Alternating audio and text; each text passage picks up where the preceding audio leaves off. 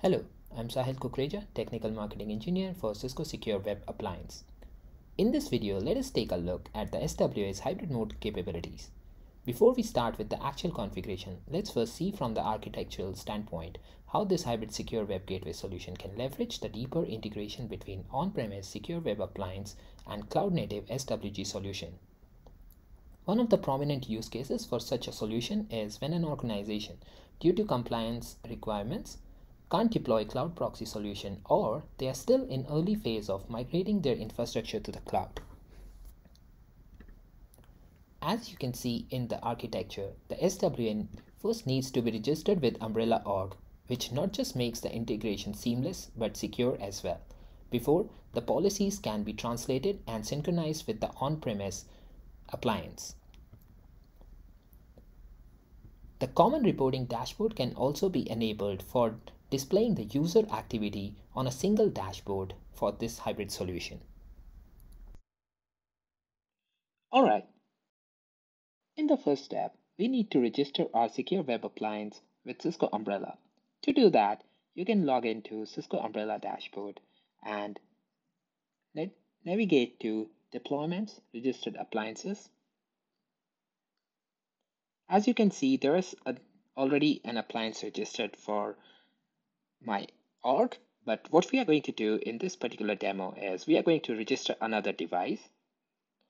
So let's do that. Let's navigate to Admin, API Keys, and create a new key and the secret pair.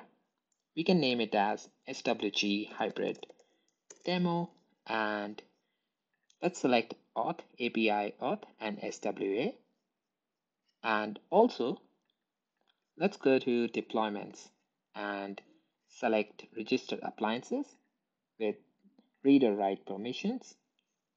Let's create this key pair, and now we have the API key and the secret ready. We can copy the key, go to our secure web appliance, and navigate to Network, Umbrella Settings. As you can see here, hybrid services are currently not registered with Umbrella. Let's click on Edit Settings and provide our API key and the secret. Let's click on Register. Let's wait for the appliance to make a connection to Umbrella dashboard, and once the device is successfully registered, you should see the message as shown above. We can enable the hybrid policy and the hybrid reporting services selectively using these checkboxes. Before doing that, let me quickly show you that currently we don't have any identification profiles or access policies or decryption policies on this particular appliance. So as you can see on these screens, currently there are no policies here, but let's just go ahead and enable the hybrid policies and hybrid reporting. Now that we enable the hybrid policy and hybrid reporting, so all the policies that you are going to create on the umbrella, the web policies, will be translated and pushed down to the SWAs that are registered. Let's just quickly go to the deployments and registered appliances on the umbrella dashboard. Since we just registered the appliance, you can see here that WSA004.dc1.cisco.dmc got registered. Now there are two appliances in this list, and this is the latest one that we are using right here. As you can see here, the policy push is selected to yes, and the policies will be translated and pushed down to this particular appliance. Now, let's go to the policies, web policy, and create a policy that we are, or create a rule set that we are going to push to the SWA. So let's create or add a new web policy here. And we are going to create this rule set. Let's name it as SWA authenticated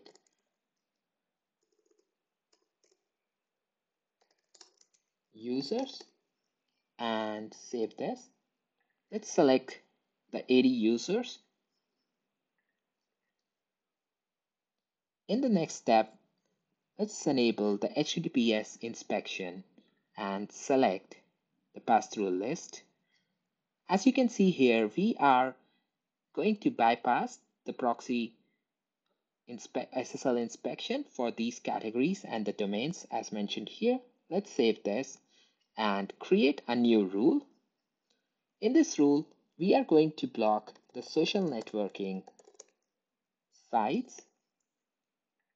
Let's select the identity as 80 user, and we can further narrow down our search to the user level or at the group level. Let's select the content category here as social networking. So as you can see here, social networking has been selected. Also, let's select streaming audio and streaming videos and save this. Also, let's go ahead and want a few categories, for example, our news sites.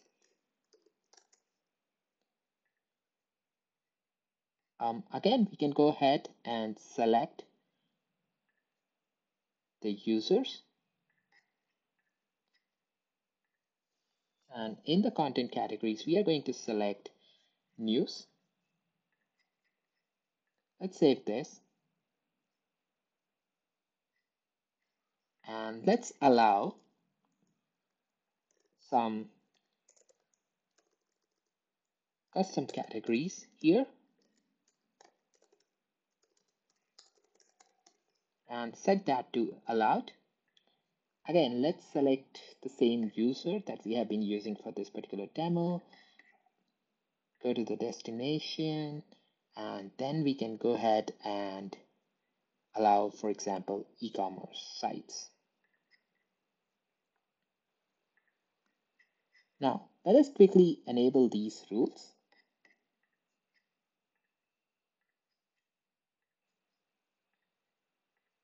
All right, the rules have been enabled. Also, we can select the Microsoft 365 compatibility here, which will be in turn translated to the Office 365 capability that the SWA provides. Now that we have the rule set ready to be pushed down to our appliance, let's quickly go ahead and check the registered appliances page. As you can see here, currently it shows a minute ago the last policy sync time. Let's just wait for a few more seconds so that all our changes have been pushed down to the appliance successfully.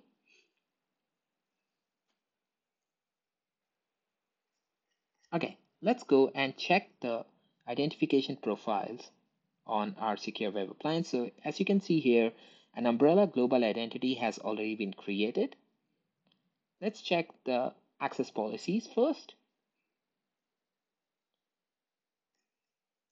Let us refresh this page because the partial push has been done. Let's wait for the access policies and decryption policies to be created on the appliance.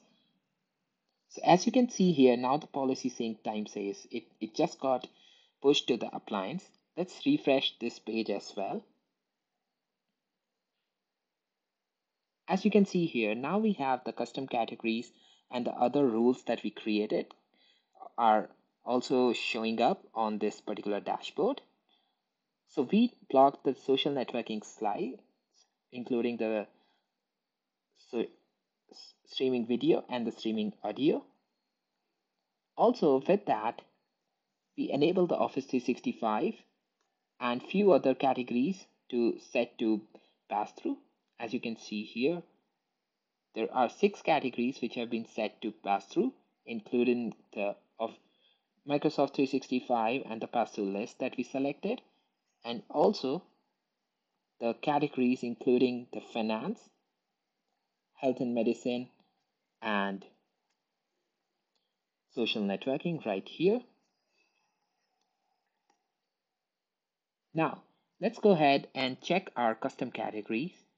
So let's jump on to the custom categories. And you can see here, there's a translation done for the Microsoft 365 sites, and the feeds have been pulled from the particular endpoint which is provided by the Microsoft itself. SWA provides you to see the content of these particular feeds that Microsoft provides. Now,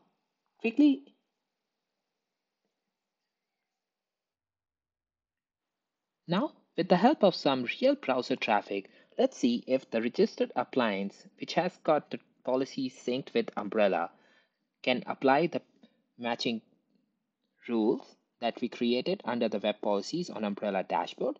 Let's quickly go to some internet website and see if the traffic can be blocked. For example, we are blocking the streaming audio sites category here. And also, if we go to some news website, it gives us the warning page or the acknowledgement page, which the user can click on accept and continue. Now, as you can see, the rules can be applied. Similarly, we can go to some of the e-commerce sites, for example here, which have been set to allowed. In this next segment, we are going to look at the reporting capabilities. Let us go to Umbrella Dashboard and go to Activity Search under Reporting. As you can see here, we'll have the option to filter our search to Secure Web Appliance, which is a new option provided under the identity type. Let's select Secure Web Appliance here and look for the transactions that we made. For example, CNN.com. And as you can see here, the rule which is getting applied is SWA authenticate users, and the rule name is news sites. The internal IP address is 192.168.103.11, which is the client IP address, and the external IP address as shown here is the IP address of the appliance, the secure web appliance we have been using. Also, the action or the disposition.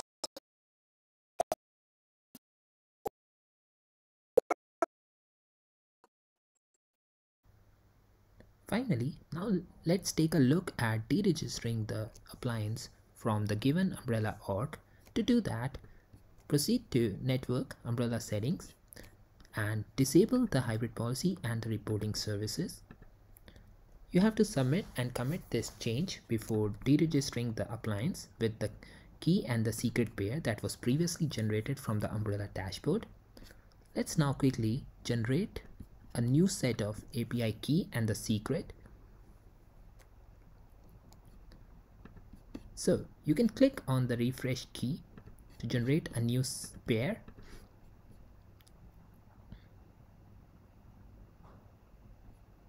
Now you have to copy this key and the secret and provide it here under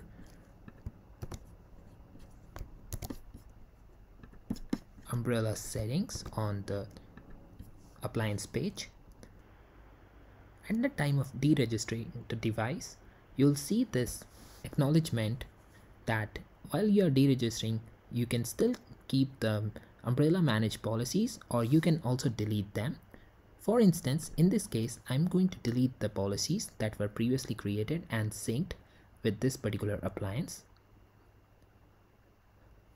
So now you can see the appliance has been successfully deregistered, and let's just quickly take a look at the policies, and those should be cleared from this particular appliance. Okay, let's go to identification profiles, and you can see here all the profiles that were previously created are now erased off from this device, and the appliance is back in the factory settings. Also, if we go back to the registered appliances page on the Umbrella dashboard, we should see that the previously registered appliance has been removed from this page as well. This brings us to the end of this demo. To know more about the solution or schedule a POV, please reach out to wsa-pm@cisco.com or wsa-tme@cisco.com. Hope you will find this video useful. Thanks for watching.